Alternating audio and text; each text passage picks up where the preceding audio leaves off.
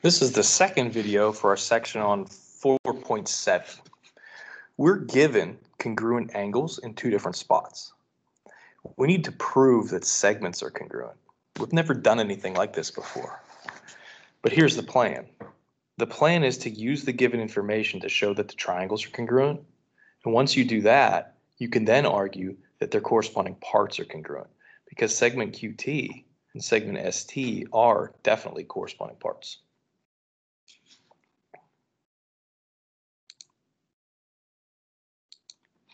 So we're given that angle 1 is congruent to angle 2. We're also given that angle RTQ, that's this one, is congruent to angle RTS. That's this one.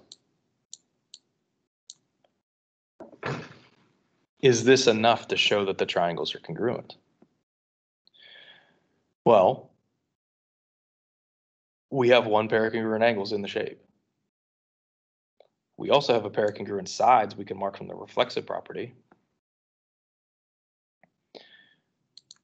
Proving the other pair of parts are congruent is going to be a little bit of a challenge. We haven't done this exactly yet.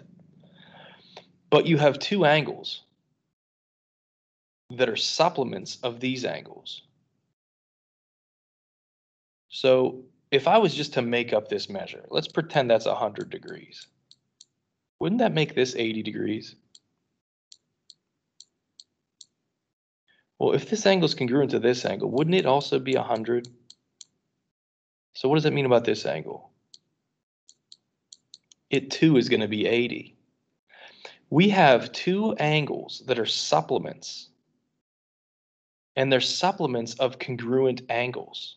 So these two angles are supplements of angles that are congruent. That means they're congruent to each other.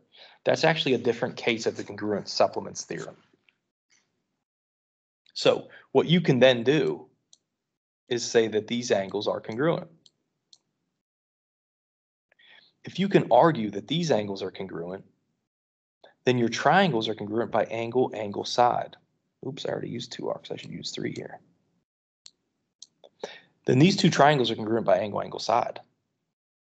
And if the triangles are congruent by angle, angle, side, then their corresponding parts are congruent too. So these segments would be congruent by CP, CTC.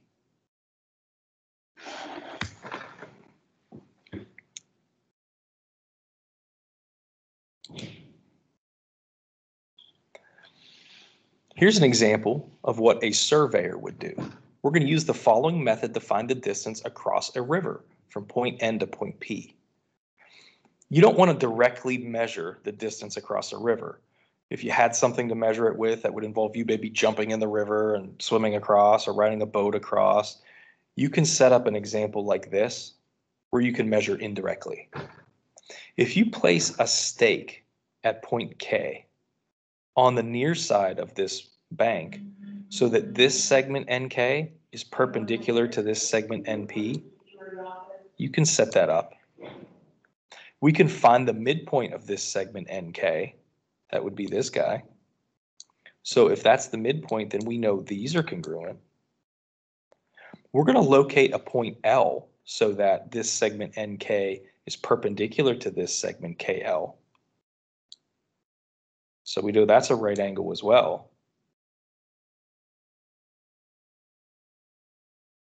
And we want points L, P, and M to be collinear.